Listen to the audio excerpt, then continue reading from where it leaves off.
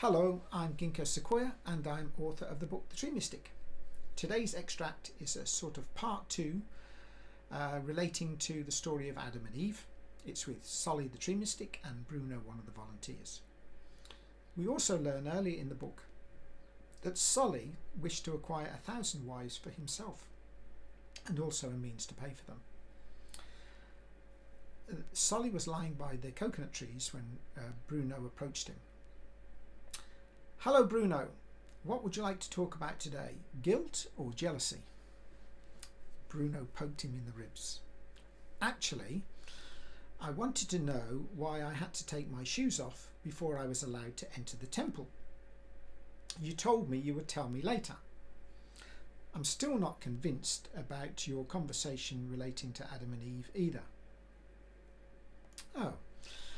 I think that the priests or worshippers wanted you to take your shoes off out of respect for God. However, I am sure that God would prefer you to respect yourself, for you are the temple that God resides in. That makes sense. That was much simpler than I had expected.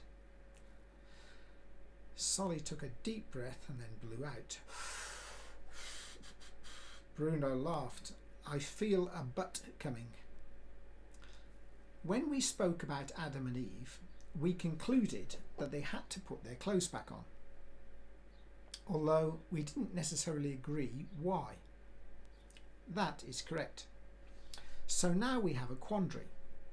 There are some people that tell us to cover our nakedness. However, there are others who advise that we should do the opposite.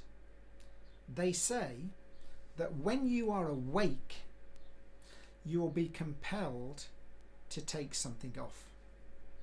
Permit me to explain. When you awaken, it's an epiphany.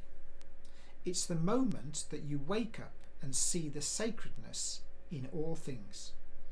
Yourself, the flowers, the sun, the rain, the rivers and the seas. When you are awake, you also realize that many of the beliefs that were imposed on you when you were younger are not true. Then you will desire to remove them. Some people say that when this happens, you will feel compelled to take something off. You might just want to take your boots off and run barefoot in the dust. However, you might feel that you have no choice but to take all your clothes off and dance in the rain. At the point at which you are awake, conscious, and possibly naked, you will feel no shame, no guilt, and no inhibition. You will have cleared the devil from your mind. You will have uprooted the tree of knowledge. Now there will be no forbidden fruit. You can take a bite and experience the frisson and the thrill. Now you can make love to Ling and Apolline. In fact, you can take 1,000 wives if you want. However, you can't do any of this without anxiety or guilt until you embrace non-attachment. Non-attachment? What is that? Non-attachment, not just to your home or your work or your personal belongings, but non-attachment to the people that you love. It was the Buddha that said, attachment is the cause of suffering. Really? Yes. Anyway, surely it is better to have 1,000 wives than invest all your love in one person who may die, or perhaps they might leave you. I'm not so sure. I don't think that I want 1,000 wives. I want a commitment. I want real intimacy. I want real love.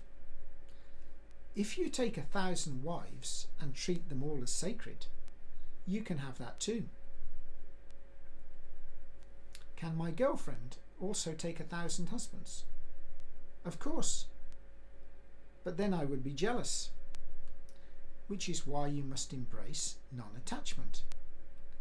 Boom! A coconut fell from the tree and broke the silence. It missed Bruno's head by a few centimetres.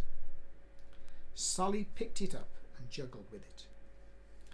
Imagine if that coconut had hit your head and killed you. Now imagine that your girlfriend had 1,000 lovers or 1,000 husbands. Wouldn't you be happy for her if there were lots of arms to comfort her during her period of mourning? That's all on that little section. You'll read more about Solly's quest for his 1,000 wives. He feels that they surely can't all leave him. Whether he's right, we'll find out. You can read more about the Tree Mystic at Amazon or at thetreemystic.com. Thank you for watching this video.